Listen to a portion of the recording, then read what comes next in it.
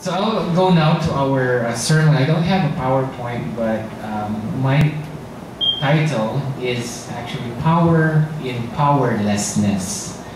So it is a para siyang irony. So how can you have power in powerlessness?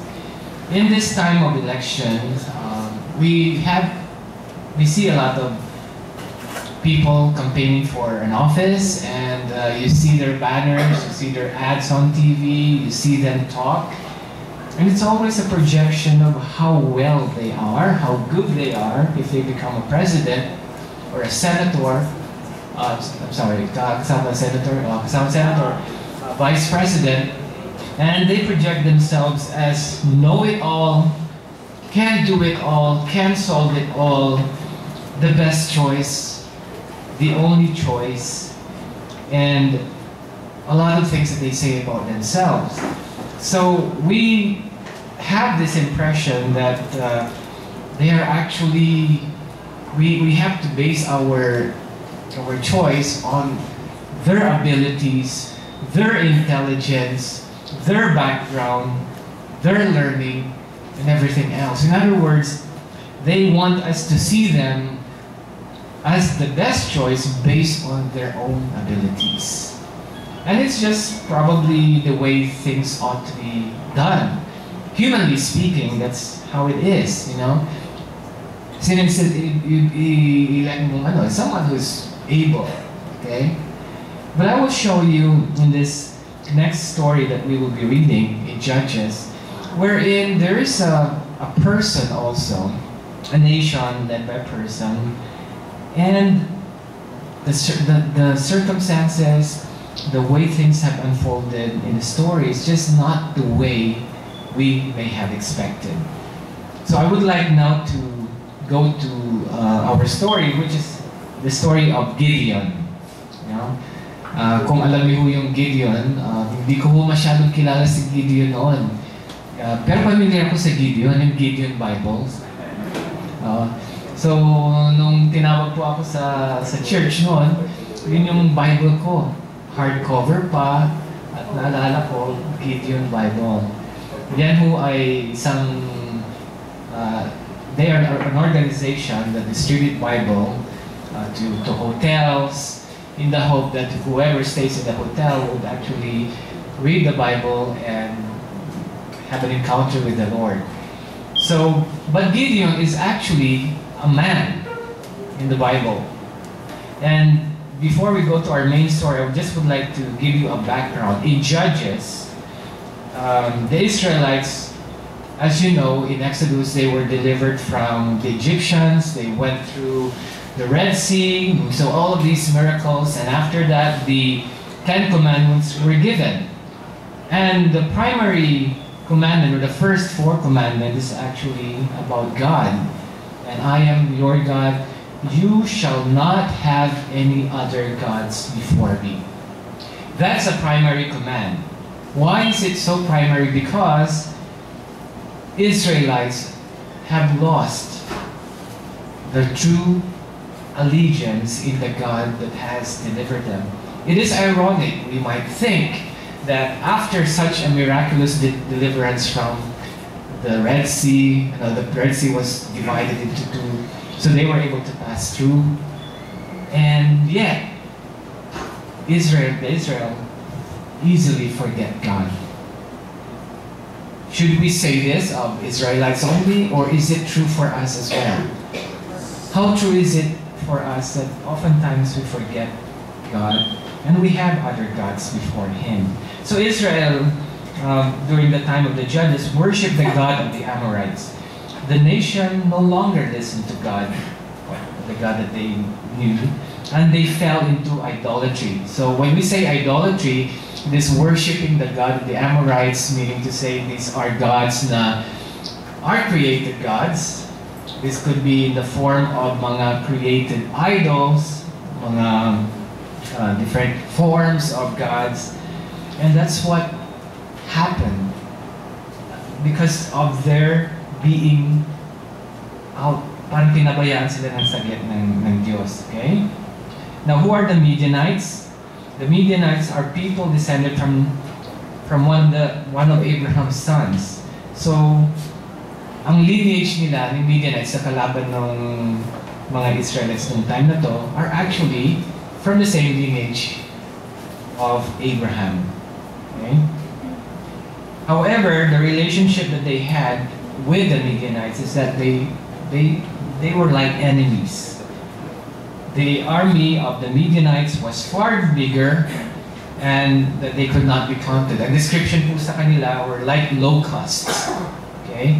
Sa atin, pag sinabi mong locust, wala tayong idea nun, like locusts. But if you live in the place where may mga palay, may mga ganun, then you have yung mga balang.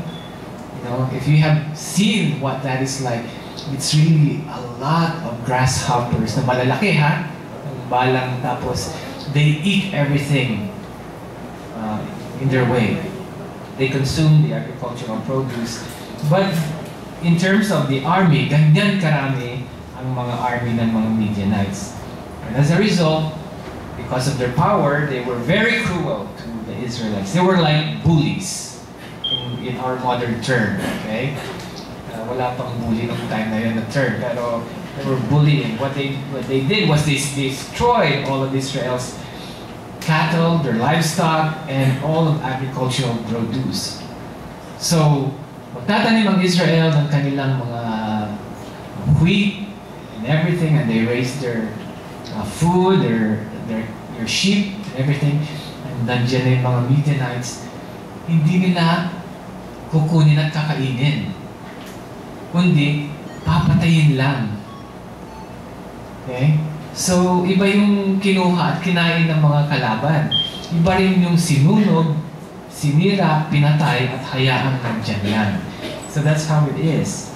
And of course, because of that, because of the suffering, again, Israel cried out to God. As they cried out in their suffering, God gave them a message that they will be delivered through the leadership of our man, who is Gideon.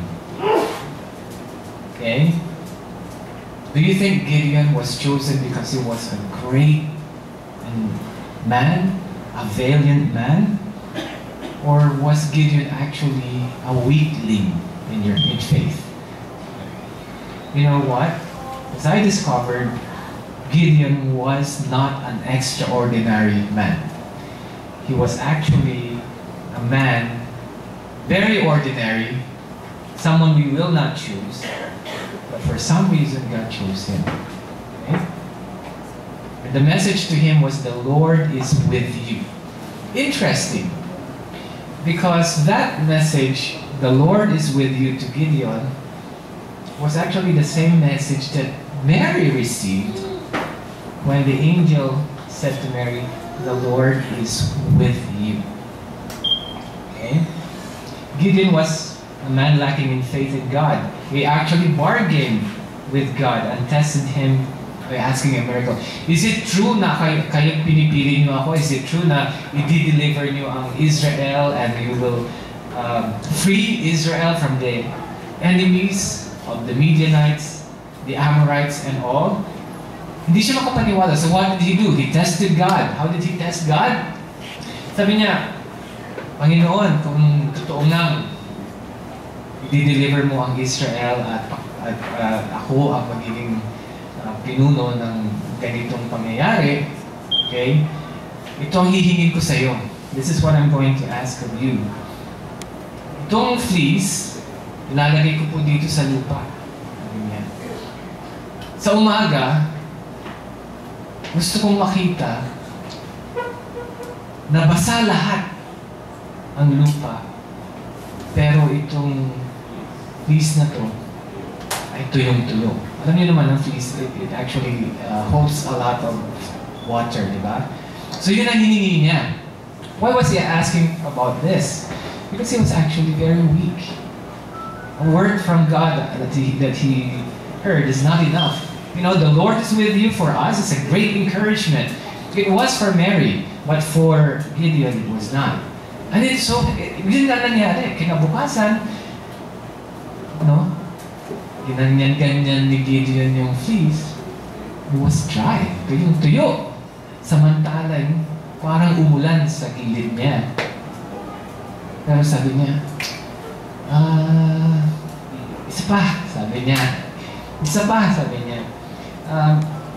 Huwag kayo magalit, pero hingi pa ako ng isang milagros. Sabi niya, sige, ito naman lang gusto kong mangyari. Ang nagdi-dictate, remember, was not God, okay? It was actually Gideon setting the condition. Okay? So sabi niya, sige, ganito ulit. Ito na naman yung fleece. Gusto ko po, lahat tuyo, pero sa ilalim, basa. Okay? So, but as the story goes in chapter 6, ganun na ang nangyari. So it was a confirmation from God that indeed God was with him through the miracles that Gideon asked. So if a person would have faith, I think it would be very easy to just go ahead when you hear the command of God to go, I'm with you, to go. But I think we can see that Gideon had a lot of doubts. Why? First is the army was so large. Okay?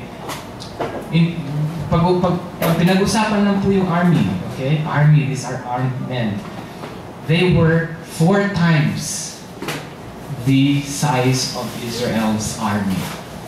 And Israel's army was 32,000. So, bilangin yan, 32,000. Ang dami nun, no? Pero ang mga Midianites sa kalaban niya was times 4. Sino magaling sa math dito? Times 4 po yun. So, mga 128,000. So, yun ang condition. Now we go to, yun ang sitwasyon, sorry. So now we go to chapter 7 and verse 1. At dito po na natin itutuloy yung kwento. So tingnan po natin ang Judges 7, verse 1. So early in the morning, Jerubbaal, that is Gideon, and all his men camped at the spring of Harod. The camp of Midian was north of them in the valley near the hill of Moreh. Verse 2. The Lord said to Gideon, ano sabi ng Panginoon? You have too many men. Saglit lang, no? Parang, ano ba, nagpapatawa ang Diyos dito? Di ba 1/4 lang ang size ng army ng Israel? Kung kakalabanin namin yung 1/4, hindi ba dapat dagdagan po ng at least times 4 din? Okay? Para hindi lang pantay, pero sana, kung talagang mananalo ang isang army like Israel, there are 32,000 should at least be 150,000. Di ba? Para manalo. Huwag yung pantay kasi better armed ang mga ang Midianites with all their camels and all. But look, you have too many men for me to deliver Midian into their hands.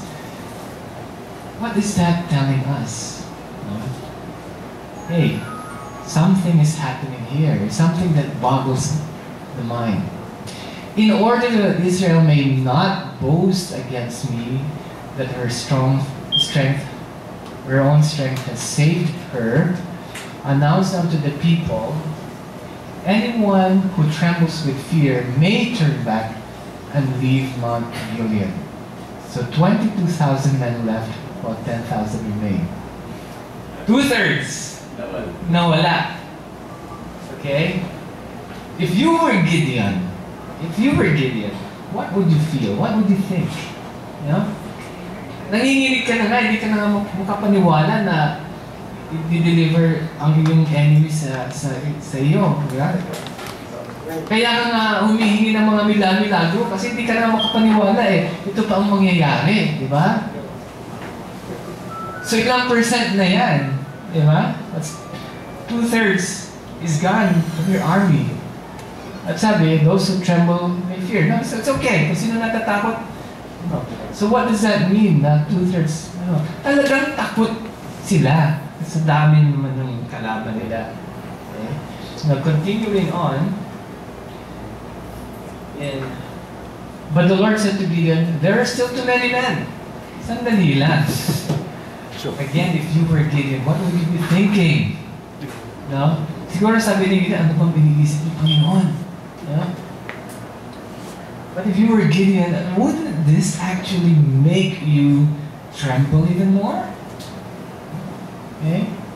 So sabi nung okay, take them down to the water and I will sift them for you there. So it's actually God sifting those who will go to battle and those who will not.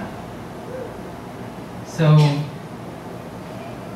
this one shall go with you, he shall go, but if I say this one shall not go with you, he shall not go. Okay? But let me go back to yung statement dun sa verse 2, because I think that's important to highlight. Pwede po tayo dun sa verse 2. Okay.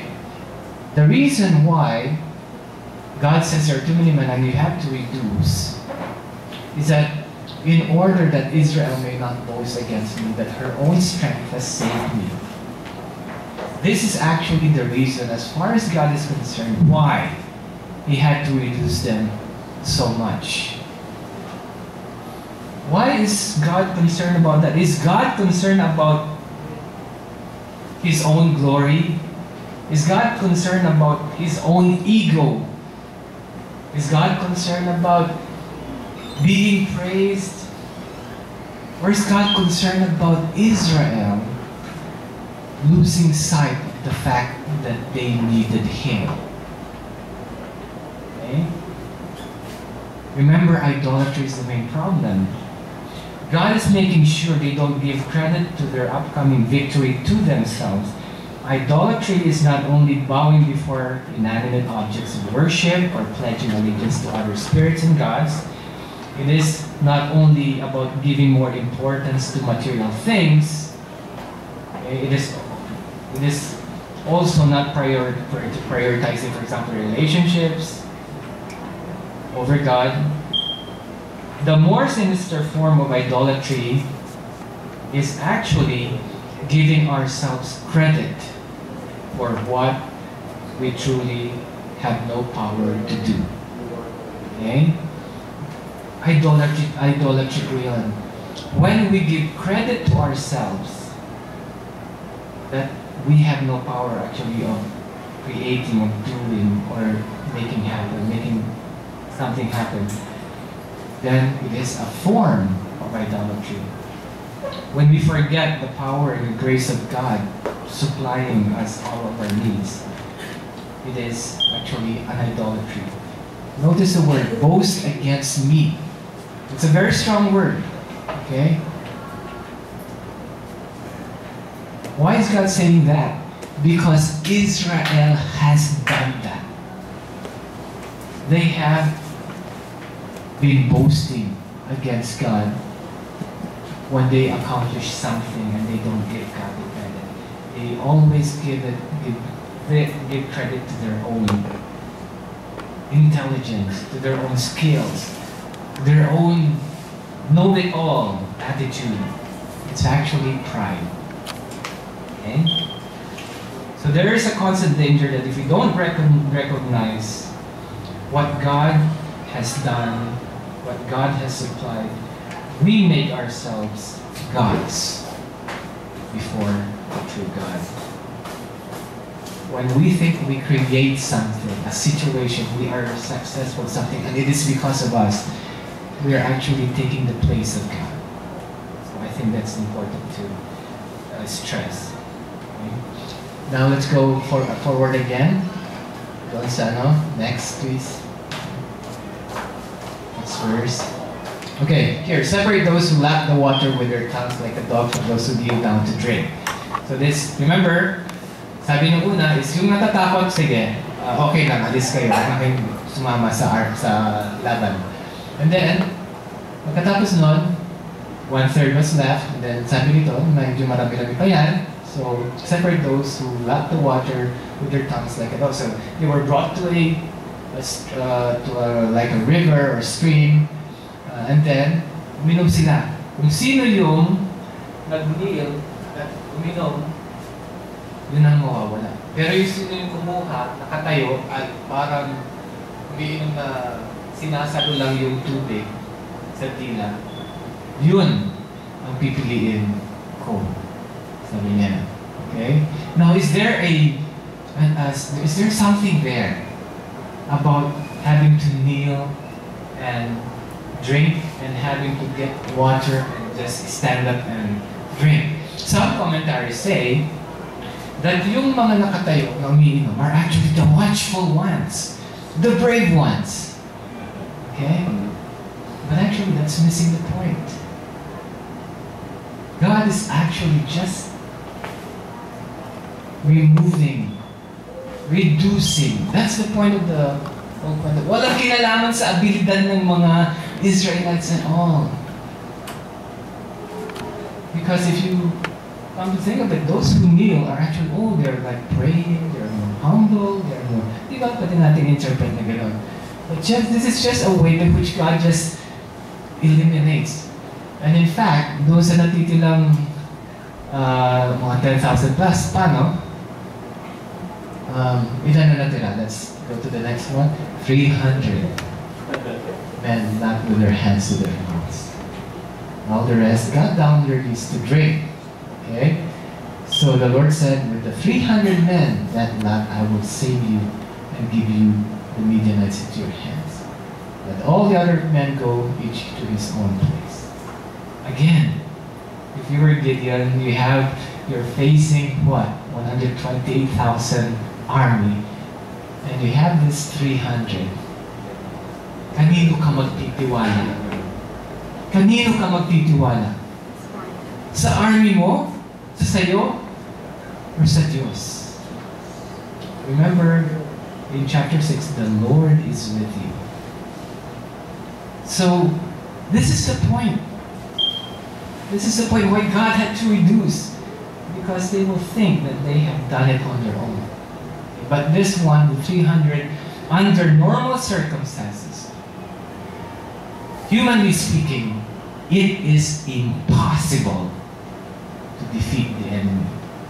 Okay? It is totally impossible. Under normal circumstances, there's no way. There's just no way Israel could win. And that's the point. We have no way to be successful in life through all our difficulties, through our problems, if we rely on our own. But if we recognize that we cannot on our own do it, just like this particular case, we would rely not on our connections, not on our relatives, not so much in our families. It's not saying that they can't help, they're not important, but in the final analysis, our life's victory is dependent upon God. Okay? So, let's go further. So again, remember 32,000 men and naging 300. You know what? God reduced the army of Israel 99%. Less than 1% actually was left. If you count it to the exact figure, it was less than 1% from the original 32,000. So this is really amazing. Okay? So the lesser we are full of ourselves, the more that God can work with us. Okay? Let me repeat that. The lesser we are full of ourselves, the more that God can work it with us. Remember John, when he baptized Jesus, he said, I must decrease, but he must increase. And I think this is very appropriate when it comes to our Christian lives. We have to understand it. We have to be less and less of ourselves. We have to be powerless. We have to be weak. Now let's go further. Now the camp of Midian lay below him in the valley. Next verse.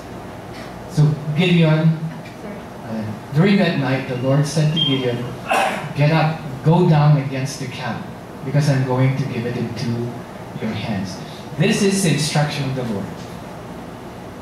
It's a very general instruction. Sabi lang niya, punta kayo doon, during the night, and sabi, I'm going to give it into your hands. That's a general instruction. Next, if you're afraid to attack, bakit inunahan ng Diyos si Gideon? Go down to the camp with your servant, Pura. Okay? Takot kasi si Gideon.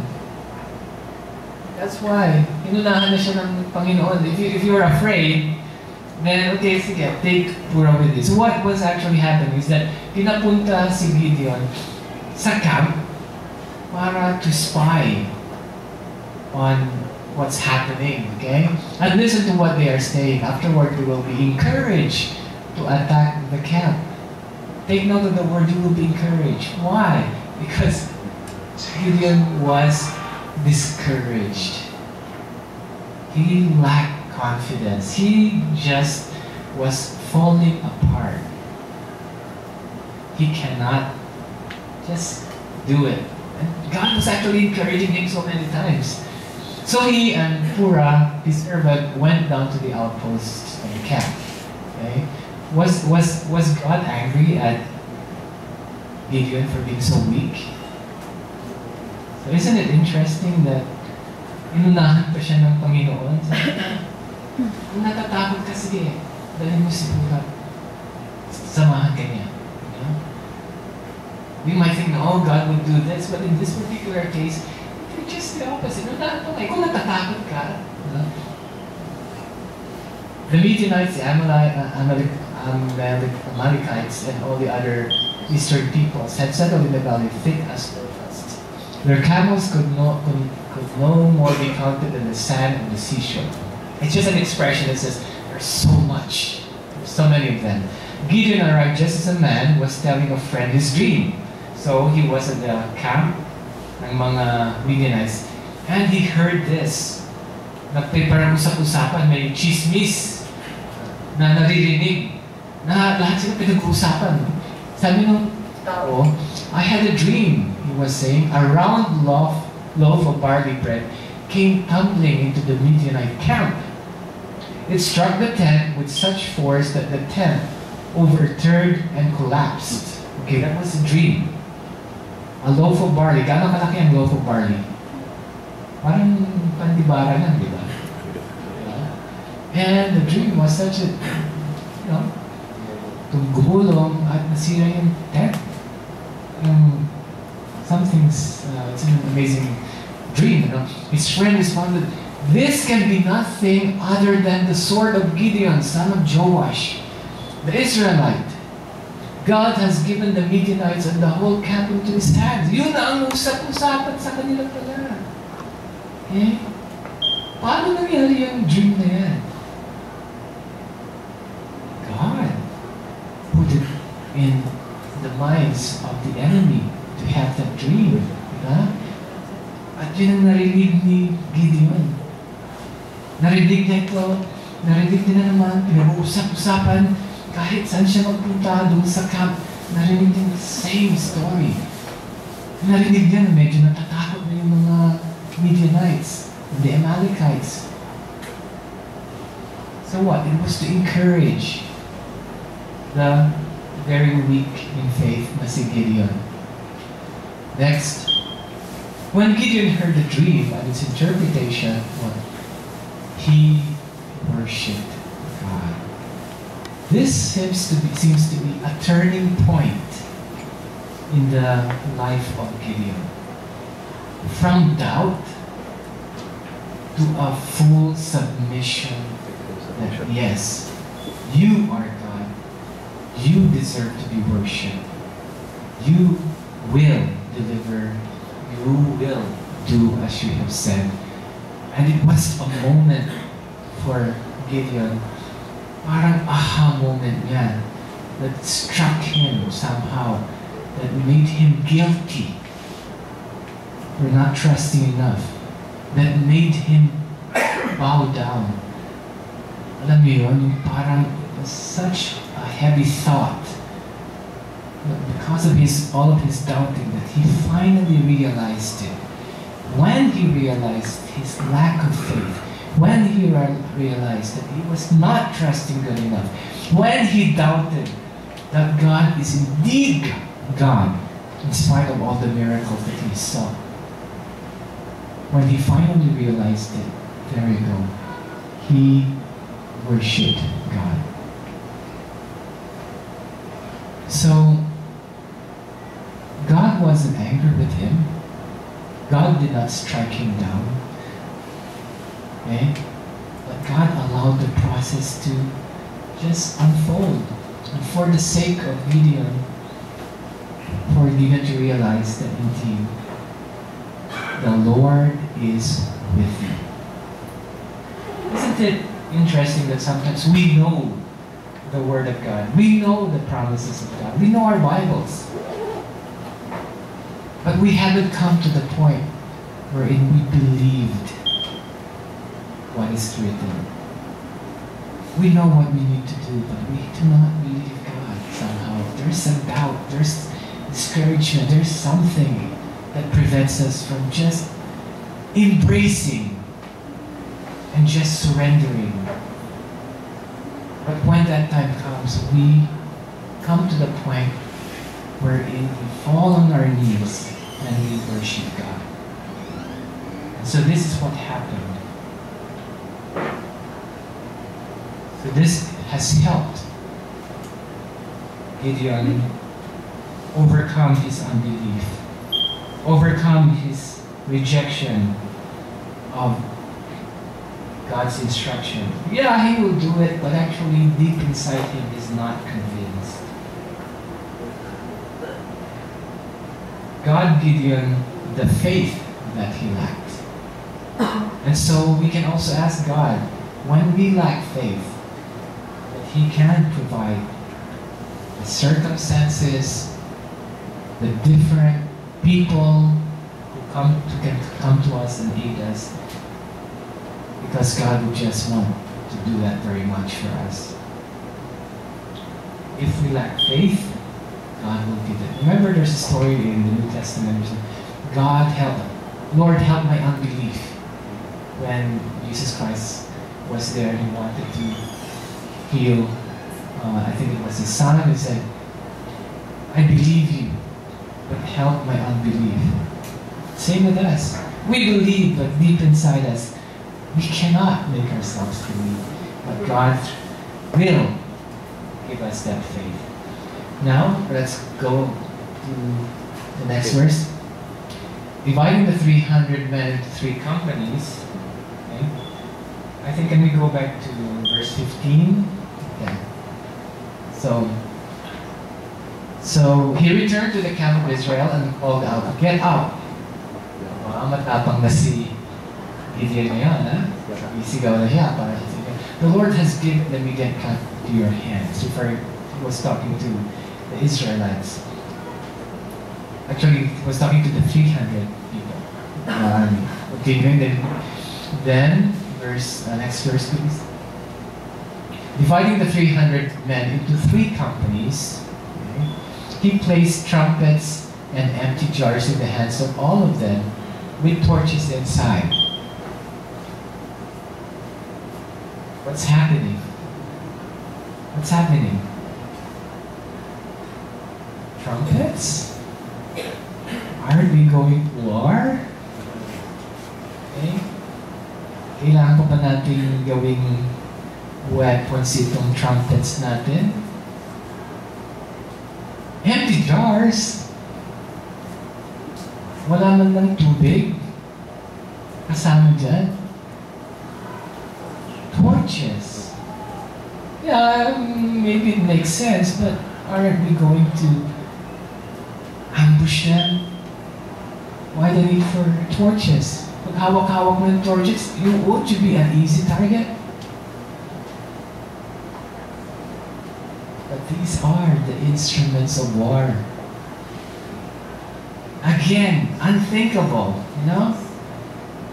When you think about power, you think about armies, weapons of mass destruction. You have chariots, you have arrows, you have swords, you have trumpets. Trumpets? Okay? 300 men. So they were divided. Now let's move on.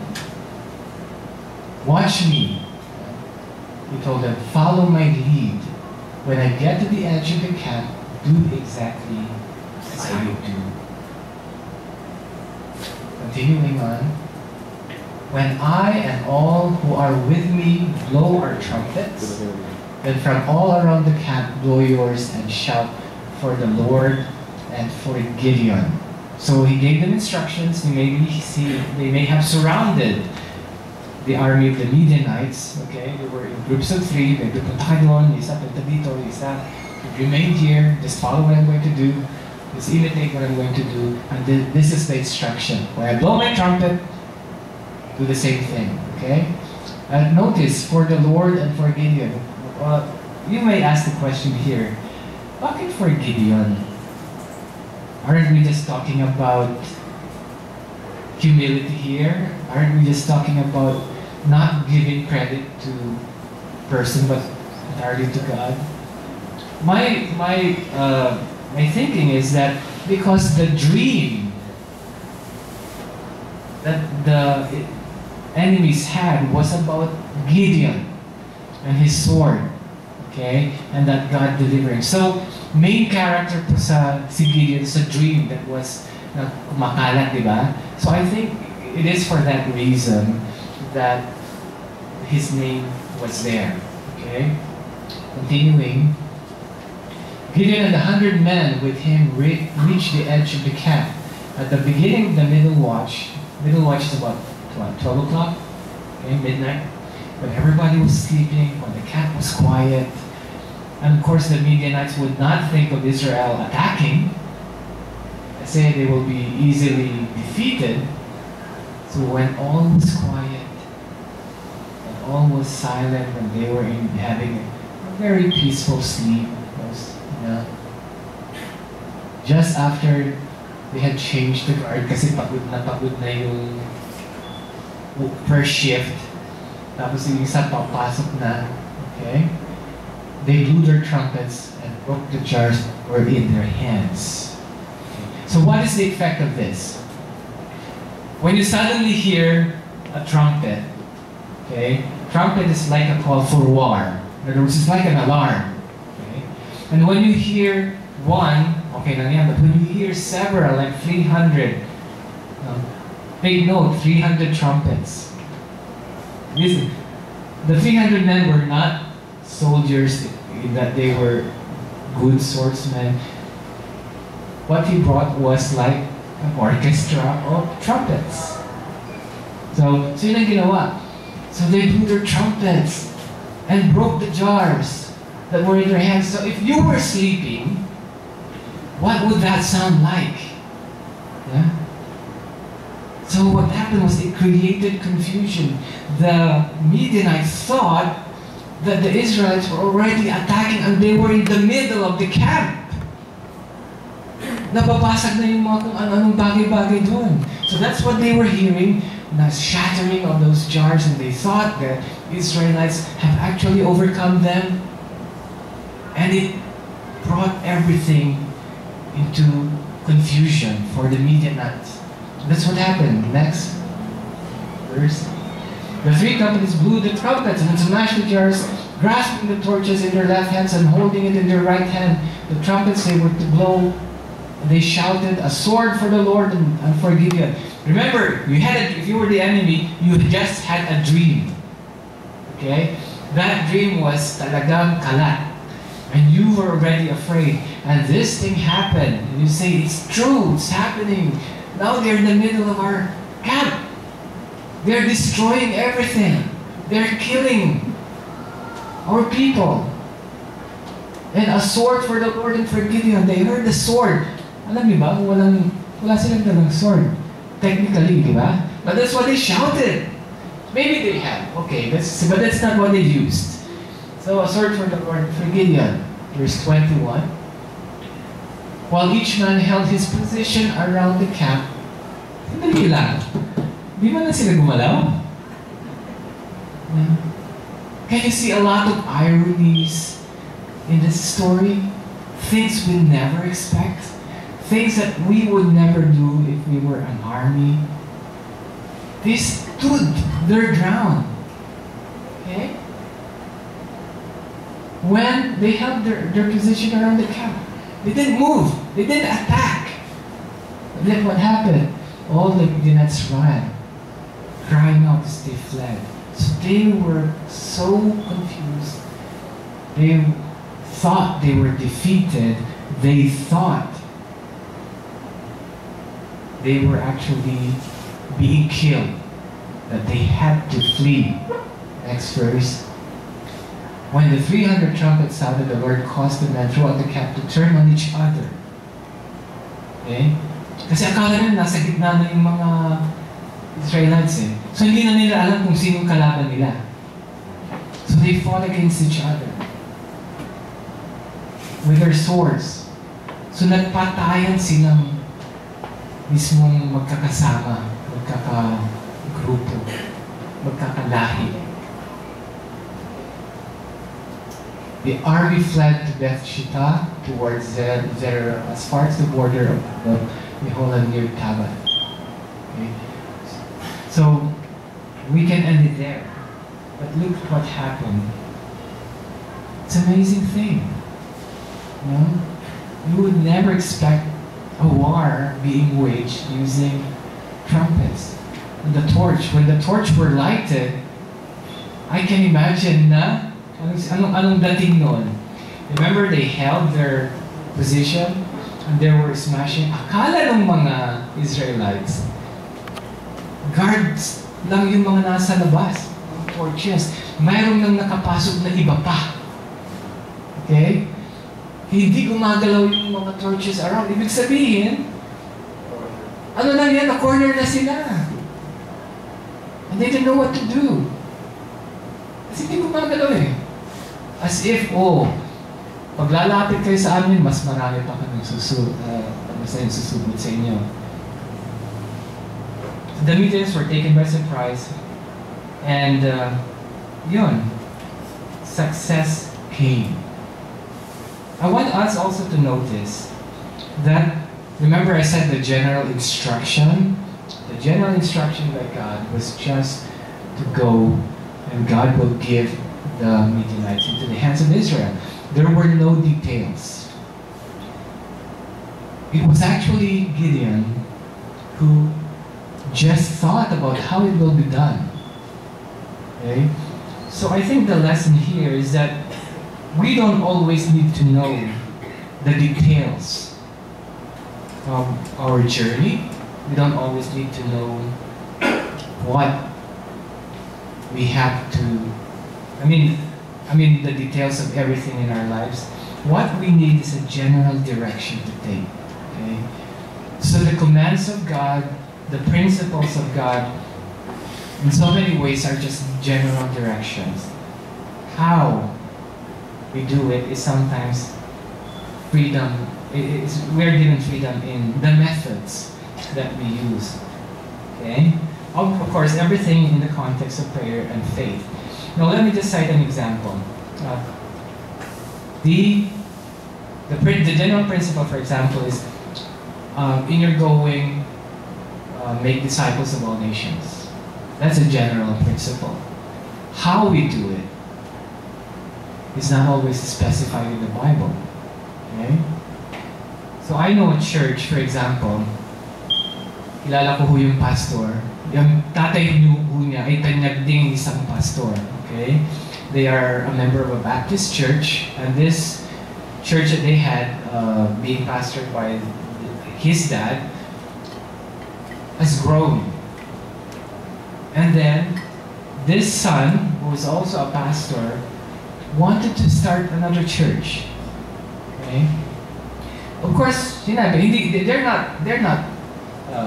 having a fight, they're not in division, except that it seems like this younger pastor wants to start another church. It's just the vision that he has. And the father was taken aback. Medyo napag-isip siya. Bakit ganun? Gusto ko na mag-retire.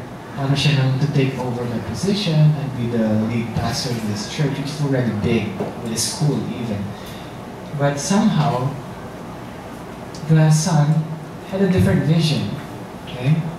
And you know what? In 8 years, yung maliit na church na start ng anak niya has grown to about 8 different areas of ministry.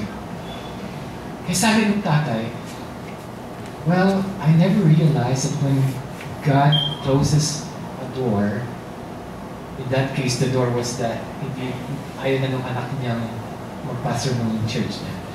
God opens a bigger door. Actually, that is a bigger door in the sense na they still have partnership, but if He did not allow that, there would be no other 8 churches that would have grown out of that. In 8 years, okay? We have about 6 or more. I think about 6, okay? But in 8 years, they had 6 different ministries. How a ministry is done is not always very clear. But that a ministry is to be done is very clear, okay? I'd like us to probably look at the symbolism of the trumpet. The trumpet symbolizes the shout of faith and allegiance to God. The shout is a shout of conviction. Okay? If you are a part of a yung cheering squad, for example, when you say, "Go team, go!" Hindi pwede yung "Go team, go." Manalo tayo, "Go team, go." Hindi ganoon. When you shout, as in the trumpet, it symbolizes conviction, allegiance to God, faith in God, total conviction, total faith, total belief that God will deliver. It is a confession. Okay? When we have baptism, we usually pray and we usually want to hear what the new member would say about the confession. We want to hear it. It's not enough na nagdasal siya on his own. We want to hear it. We want to make it public. And if you're the one being baptized, you have to say it with conviction. Okay? The jars.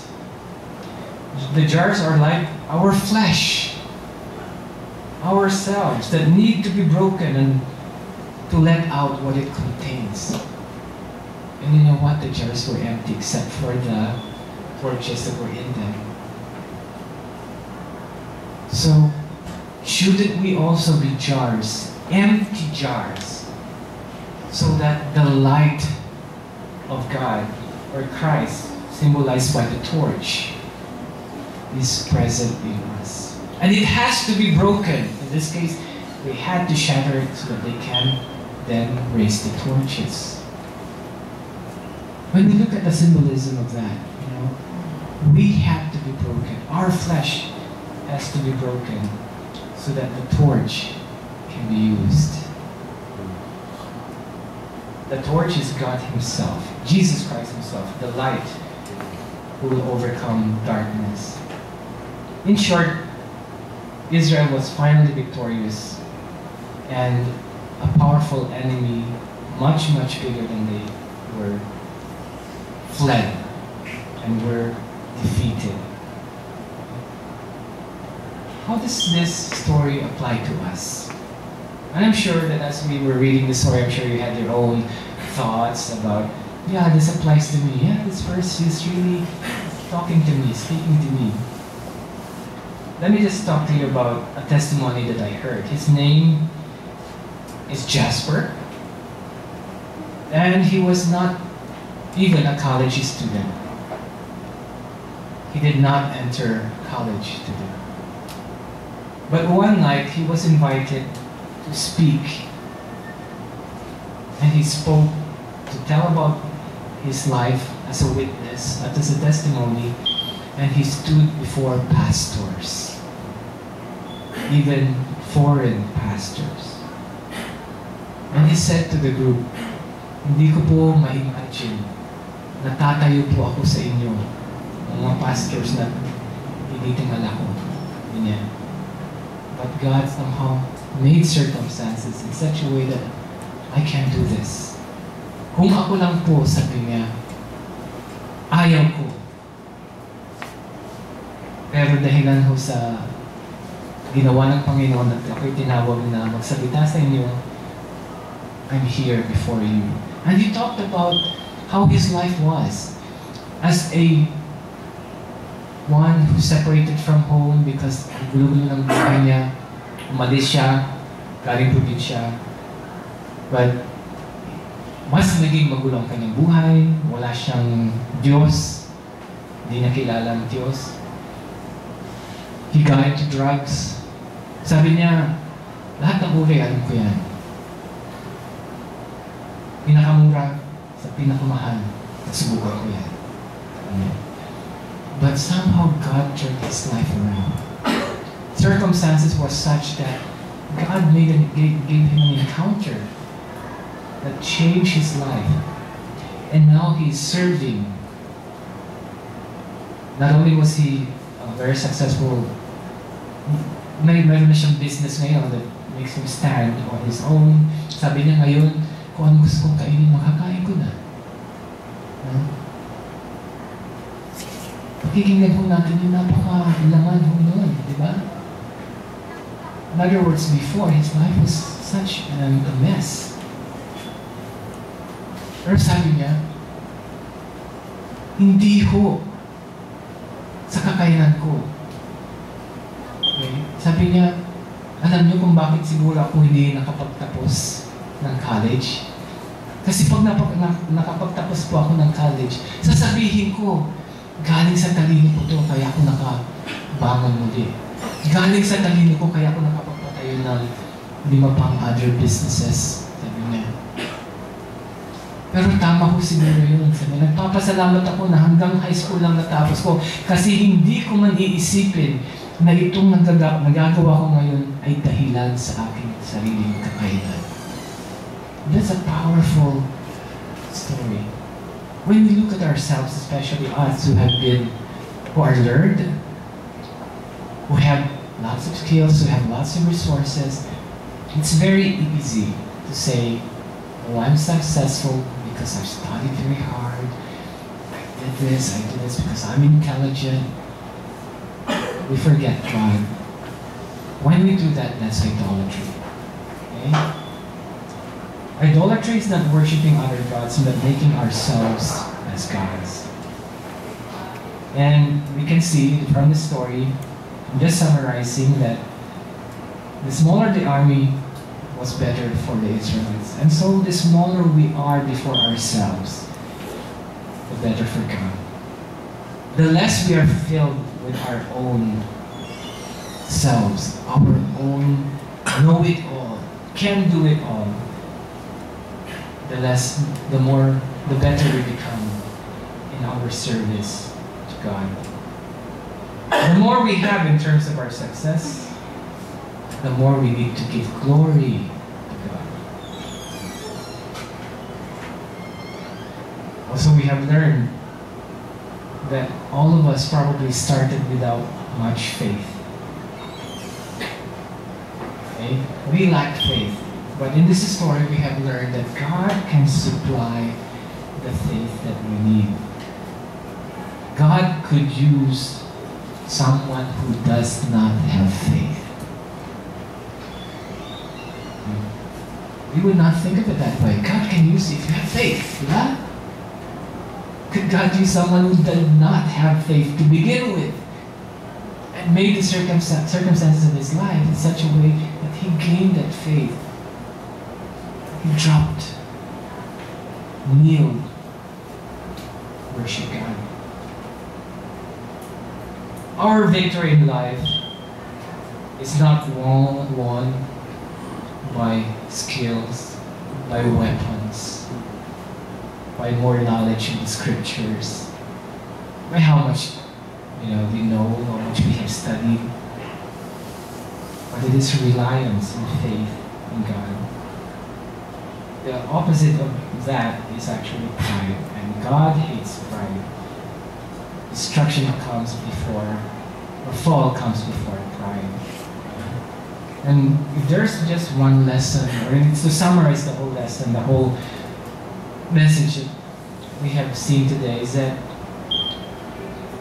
we Christians can experience great miracles in our lives when we recognize that in fact we are powerless and that we need God. We need God. We need to rely on Him. We need to look at everything as God working in our lives and through others.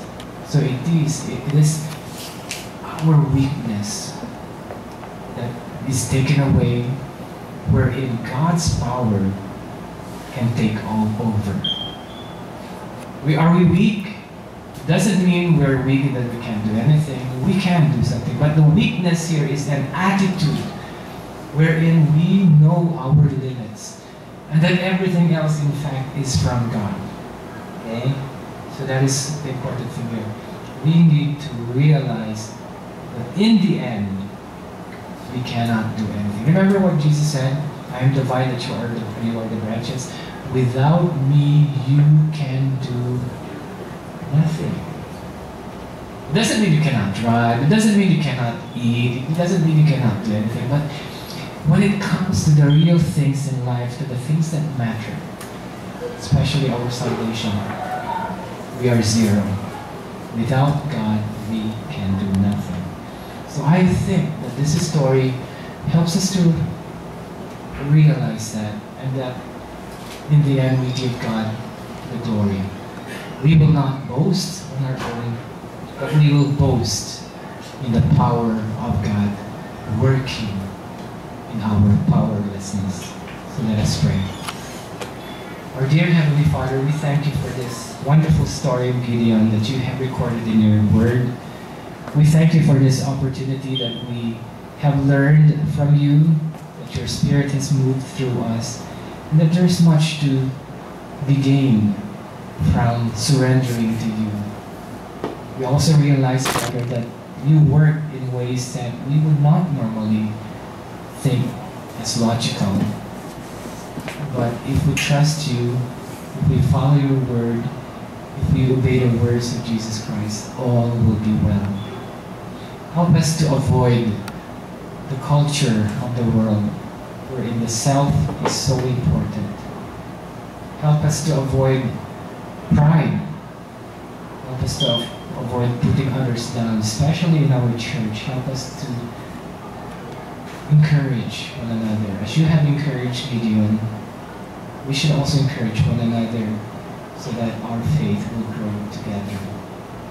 Thank you for making us realize that we're nothing without you. But thank you also for the fact that we have Jesus Christ. And in Him, we can have power, we can have strength that we need to overcome our life's difficulties, problems, pain, suffering. We know, Father, that we need to give you glory. It's not about us, it's all about you. In Jesus Christ's name we